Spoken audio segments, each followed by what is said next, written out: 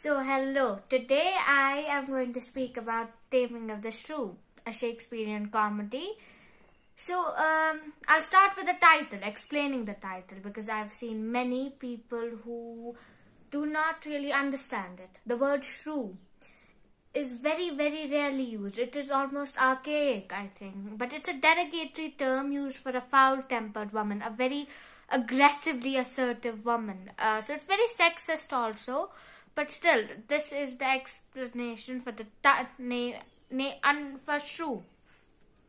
So the first shrew, or the first supposed shrew, was allegedly Socrates' wife, Xanthippe. She was known for her temper, for her spirit, for her there are many.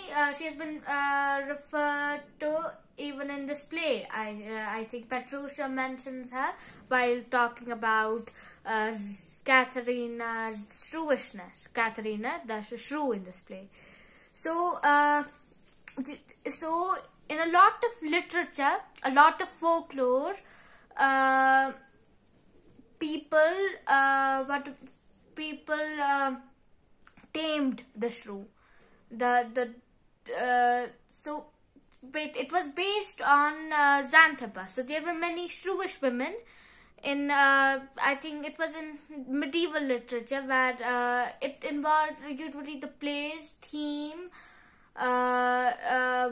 it centered around the shrewish woman who was tamed or domesticated by her husband or her betrothed.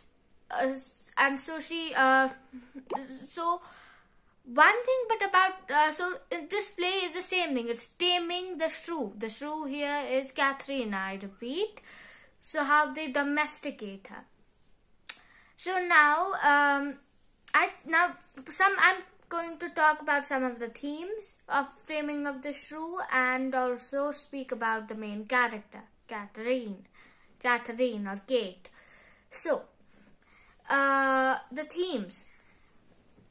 First, it is an examination of the psychology of relationships. Now, your interpretation of the play varies. Every interpretation of the play varies. Some you can say that it's a dark comedy if you see Petruchio as a vain, a materialistic, shallow, pragmatic man who doesn't care for his wife, or it could be a comedy, which would still be. It would still be that Petruchio was pragmatic, he was vain, he was materialistic, but still he loved his wife. So it could vary your interpretation of the play. But it still is about the psychology of relationships, because I know that I do not speak only for myself. I found Lucentio and Bianca's relationship as a refreshing, a welcome change from Petruchio and Catherine's, because their relationship was based on romantic love, because Lucentio provided a stark contrast to the what is his name, Petruchio. One could also say he was a foil to him. So he was swept by romantic love, and so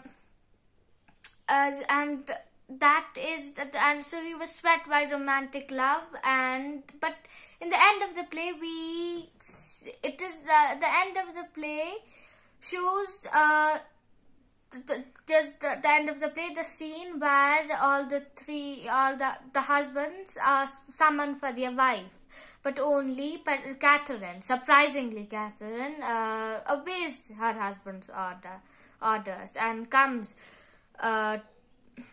to see what he wanted to talk about. It was a bet actually, that whose wife would obey the orders. But Bianca doesn't. So it's something, it shows, it could be a foreshadowing of how Bianca and Lucentio's married life would be.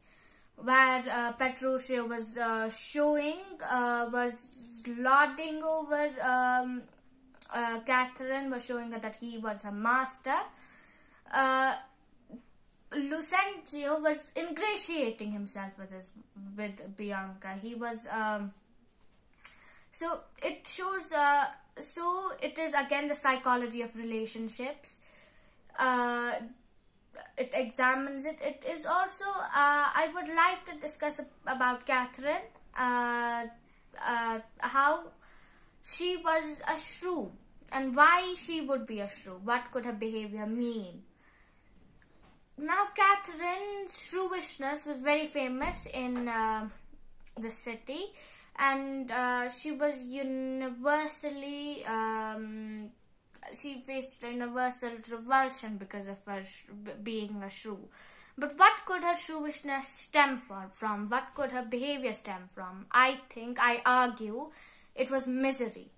It was unhappiness at the treatment. It was jealousy also at the treatment of Bianca by their father.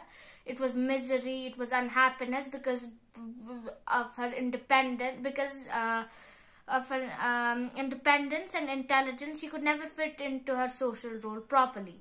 She could not be the maiden daughter. So it is very possible that could be it.